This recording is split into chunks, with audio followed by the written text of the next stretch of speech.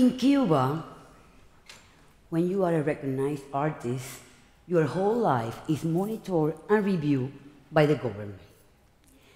I was the main conductor of the national band in 1993 when we were invited to perform in a political concert. At the end, one of the commanders of the revolution approached me and said, "You are like a commander conducting the troops in the battlefield." I later was called to be his personal musical advisor.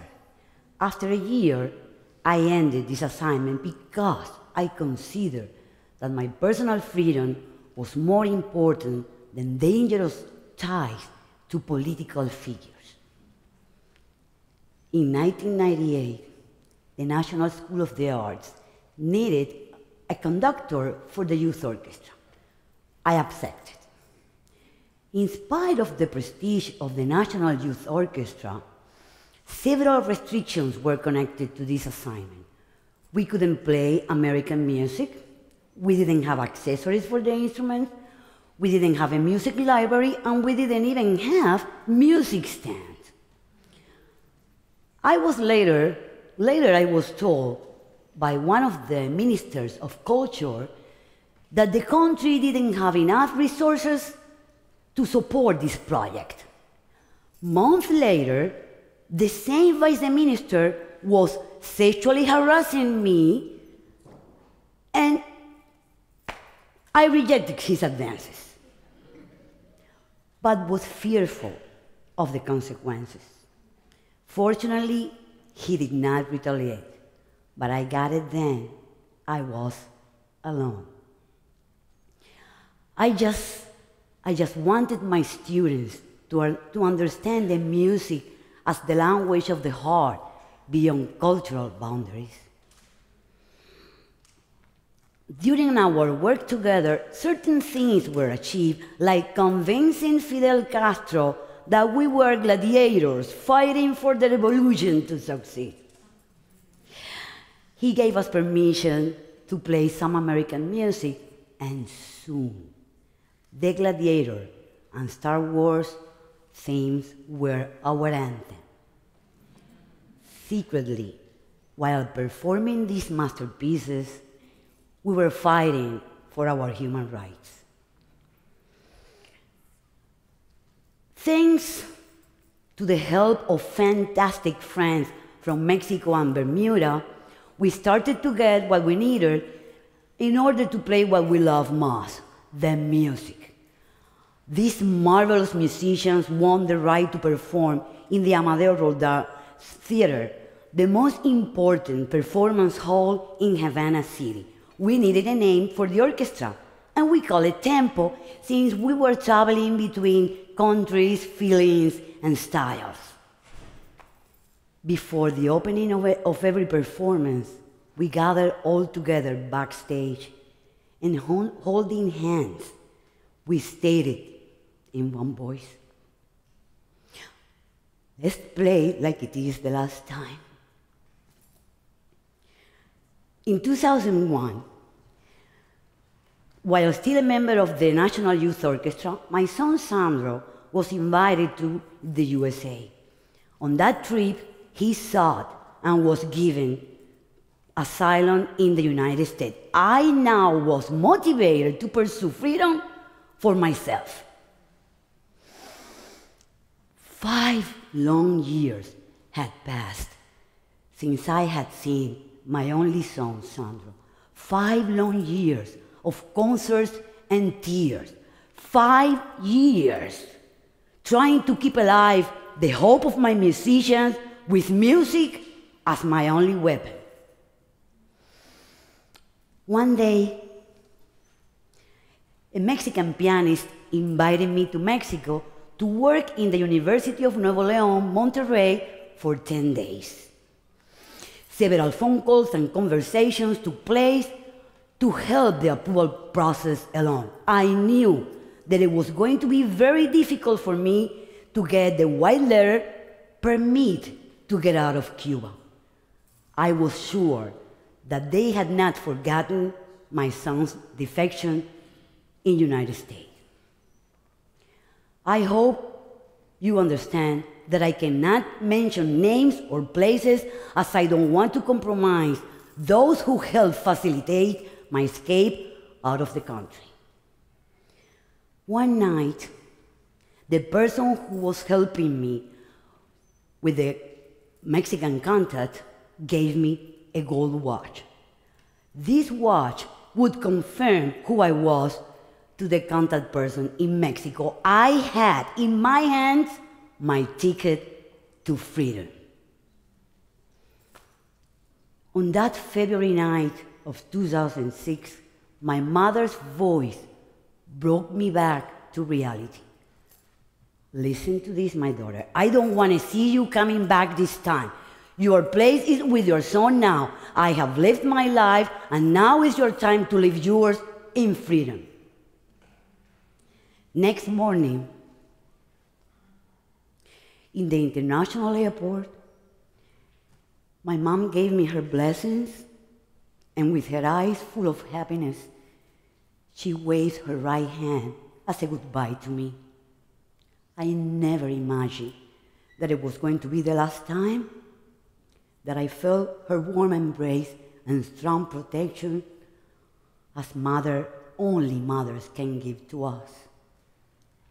She passed away last October 26, 2014, and I couldn't close her eyes.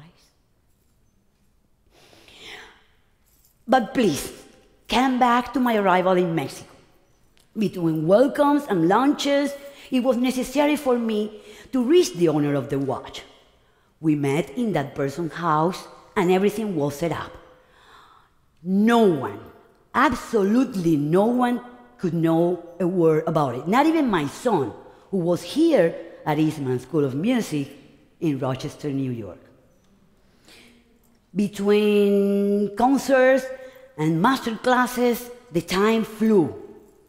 And the Cuban handler who was assigned to watch me didn't miss one of my presentations. How can I get rid of this person? My God. The night of my farewell dinner, I pretended to have an upset stomach. Of course, I am an artist. And rapidly, he offered to take me to the hotel. That was it. My God, I'm fried. But an angel, a miracle, a Mexican woman said, I'll take her because I need to send some presents to Cuba with her. That was close. Back to the hotel, I called a cab that drove me to the gas station where the owner of the watch, picked me up minutes later. 2 days and nights I was hidden in that house. The night of the third day, they told me that it was time to leave. Several instructions were given to me. Don't speak if we are stopped by the federales. Don't get out of the car if we don't ask you to do it. We cannot cross you to the American side. You are going to have to walk alone. And if someone is calling you by name, don't stop. Don't answer. Don't look back. Just keep walking. We passed 2 federal tolls. After the second one, a flat tire. Almost next to the third one, they said, don't even blink because this one is the worst one. And they were right. Like Mexicanos federales with shotguns standing near something that looked like a barricade stopped the car. They looked inside the car. I was shaking. They looked at me. They talked to the driver. But I am here, guys. I made it. Finally. I was in Reynosa, the border town next to McAllen, Texas, on February the 12th. In 2006, I walked 35 minutes over the bridge who would lead me to the land of freedom. My Cuban ID and my heavy Latino accent were my strong credentials.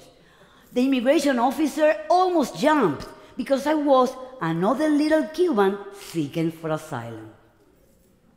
For 3 hours, they were interrogating me over and over with the same questions.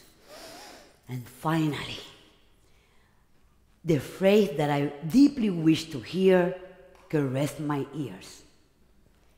Welcome to America. You are free to go.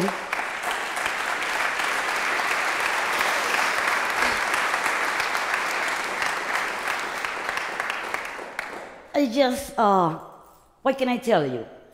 It was the start of a new and bright life as a free woman.